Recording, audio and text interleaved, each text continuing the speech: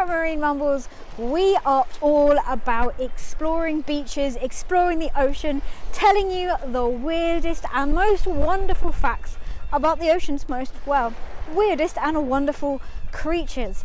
I make YouTube videos here every single Wednesday explaining all of that. My goal is to share what I know as a marine biologist with you guys about things like rock pooling and to take you along with me as I explore.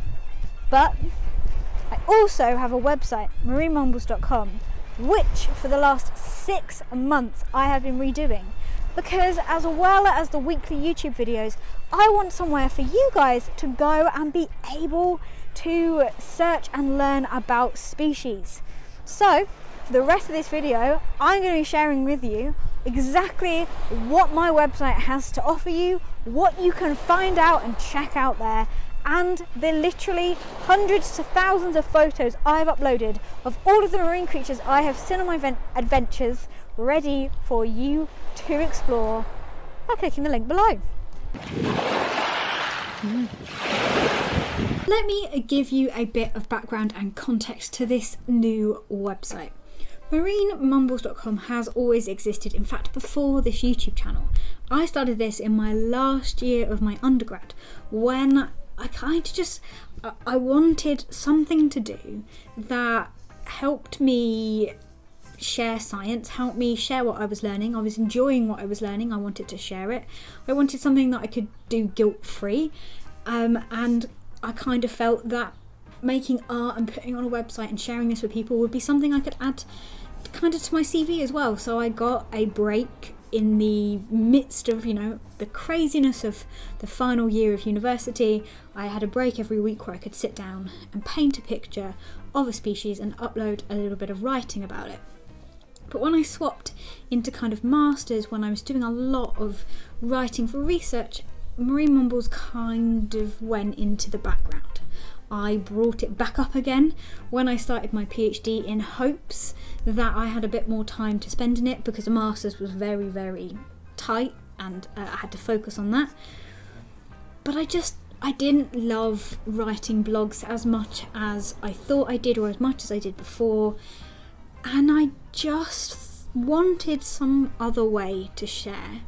And in the back of my mind, I always knew I wanted to do YouTube, in the sense that I wanted to make videos. I always liked making videos, and I just wasn't brave enough to do it.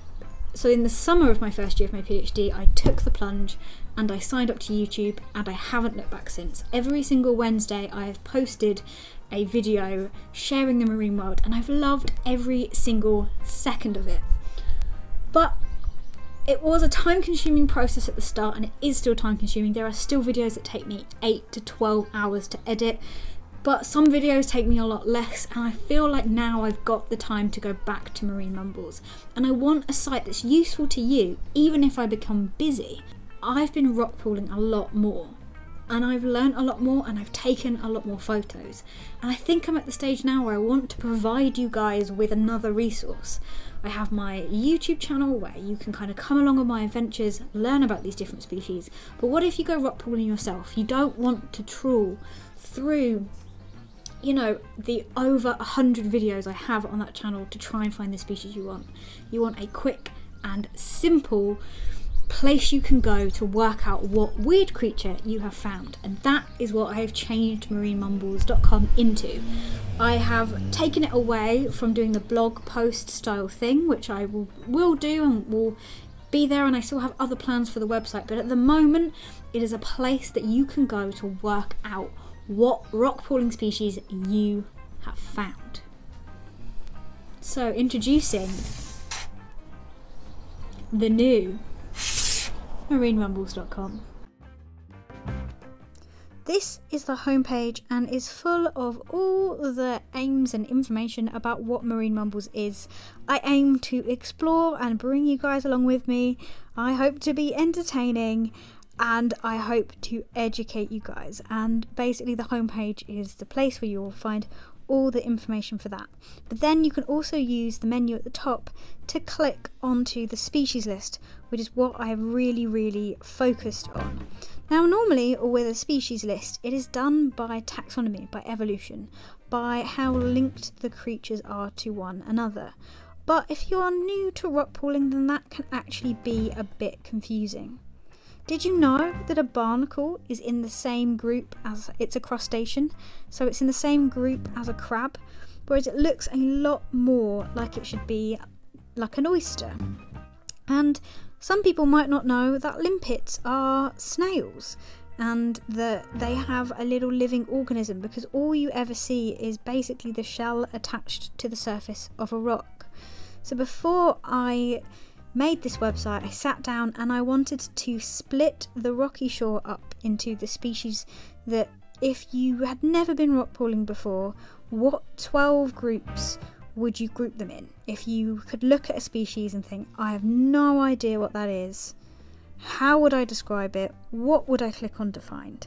So my website is not split up by taxonomy, by how closely related in evolution the groups of species are, but they are split up into the 12 groups of anemones, sea slugs, fish, sea snails, seaweeds, worms, sea stars, crabs, seabirds and marine mammals.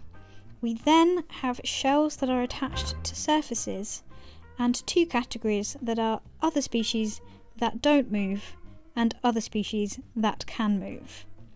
Now, these might be a bit odd. It means that in this category is other species that don't move and other species that can move is kind of a junk drawer of the more random and weirder sections, but on those sections I've got pages explaining the differences between the species so that you can easily kind of navigate between them.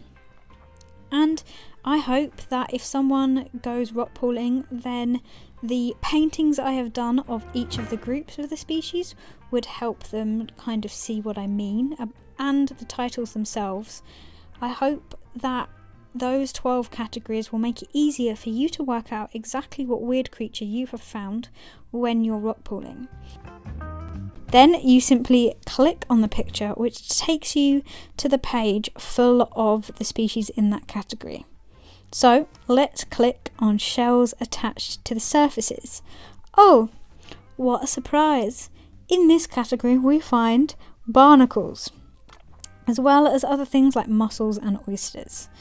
If you want to find out more about barnacles, which of course you will do, you just click on the picture and it will take you through to another page with a paragraph of information all about barnacles, and then a gallery of images of all of the images I have taken of barnacles and have uploaded. You can then click on that to make it bigger and scroll through to look at these wonderful barnacles to your heart's content. If you want to find out more information, I have then linked on each of these pages the YouTube video I think that best tells you the most information about that species. In this case, it's a whole video about barnacles, which, I mean, who isn't going to want to watch that? But there are literally hundreds of photos I have uploaded from ones I have taken. They are all, I hope, informative, good photos that you can use to help your ID, and they're just nice to look at and to scroll through.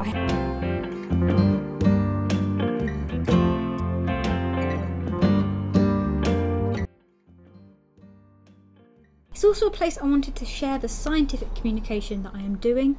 I absolutely love producing videos. I've been to science festivals, I do public talks. I'm really getting into that kind of scientific communication world and wanting to continue to share my science. So it's a place where I'm putting what I do in that kind of realm. The realm between my academic side, which is also on there. There's some information about kind of what I do on my research journey. But there's that other side of research where I'm communicating what I'm doing, where I'm sharing about rock pooling, where I'm doing science festivals and competitions and public talks and standing on the middle of the Royal Mile in Edinburgh and shouting about my research at people in the rain. And I wanted that on there because it's something that I'm taking seriously, and if anyone out there is watching my videos, you want to check out my site, if you want to work with me, if you want to collaborate, if you want me to do something, then please get in touch with at marinemumbles@gmail.com. All the information is on my website because I really want to take this scientific journey, the scientific communication journey, to the next level and continue to do it, because it is something that I have deeply fallen in love with doing and find absolutely exciting. I'm really excited that the website is there, ready to show you guys that I'm serious about communicating science, and I'm serious about this YouTube channel and what I do, and moving forward with this, I just keep wanting to move forward. I just keep wanting to do more, to experience more, to explore more, and this website I just think is the best next step for that.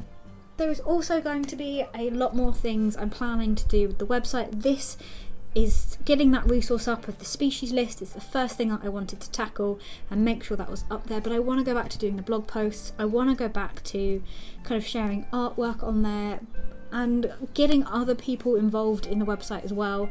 So keep an eye out, keep coming back. The species that are up there aren't the species that are going to stay up, well, they're going to stay up there, but it's not just going to be them. At the moment I think I've got 76 species I found rockpooling documented there, but there are tons more.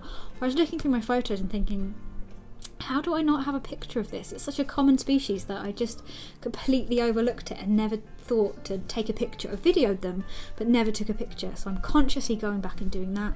I'm doing videos where I'm taking specific pictures of specific animals to show you their anatomy. I'm getting pictures of different seaweeds. I'm really starting to build a lot more species which will be regularly updated, and I want this site, I want Marine Mumbles to be somewhere that you can go and just be so useful to you. Another thing I want to say is that I don't get paid for any of this. This is something I'm doing because I feel like it should be out there. It's a free resource for you guys. All my videos are free. Going on the website, contacting me, everything is free. And it's something I do because I love to do it, and I think it should be out there, and I want you guys to have this resource ready for you to use, to get you inspired, to get you out near the ocean, in the ocean stuff. Because of that, I will ask you guys if you can share with as many people as possible, and the best way for you to support me, my channel, my website, is to make sure you are sharing but also subscribing on my YouTube channel. That just helps me know I'm going in the right direction, and it also helps YouTube know I'm going in the right direction, and it helps YouTube try and share with as many people as possible, which is the entire goal of this website, my YouTube channel, is to share the information that I am learning about marine biology with as many people as possible, so that we can, you know, get people more connected with nature. You can learn more, you can have a great time. So just want to put out there, if you want to support me, my channel and my website, then please subscribe and keep liking, keep commenting, and keep getting in touch with me on all my social medias. I love connecting with you guys and sharing and hearing about your rockpooling stories. So what are you waiting for? Head over to marinemumbles.com and then comment on the video below. What is your favourite species you have found on my species list? I want to know. What's your favourite picture? Start a conversation. I am here, just sitting on my phone waiting for you to comment. I really hope you like the website, everyone. I'm so excited for this. I'm literally so excited for you to see it finally after all this work. So I will see you back next Wednesday with another video. Enjoy exploring the website until then. Bye everyone.